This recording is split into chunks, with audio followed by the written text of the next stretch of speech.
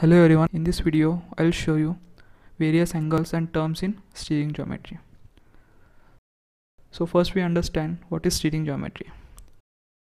Steering geometry is angular relationship among front wheel attaching parts and vehicle frame.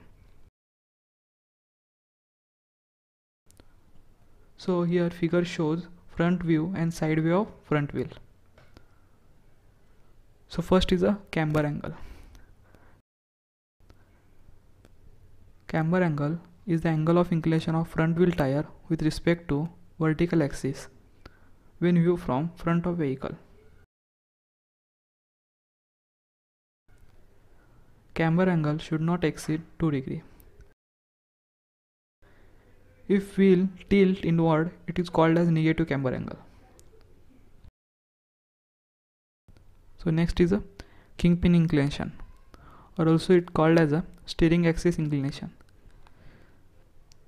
It is the angle between Kingpin center line and vertical line view from front of vehicle. The Kingpin inclination kept about 7 degree to 8 degree. Next is the included angle or combined angle, or also called as scrub angle.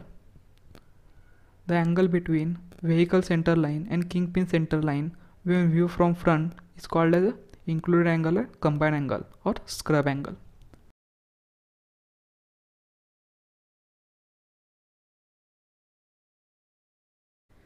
It kept about 9 degree to 10 degree.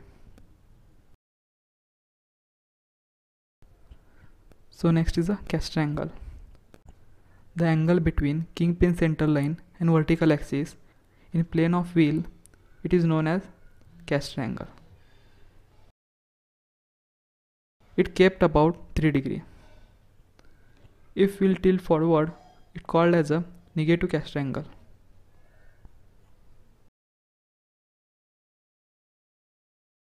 So next we see toe in and toe out.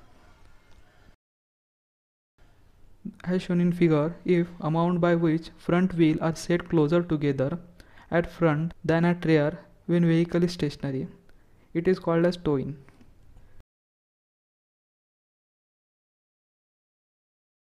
And amount by which wheel may be set closer at rear than front when vehicle is stationary is called as a toe out.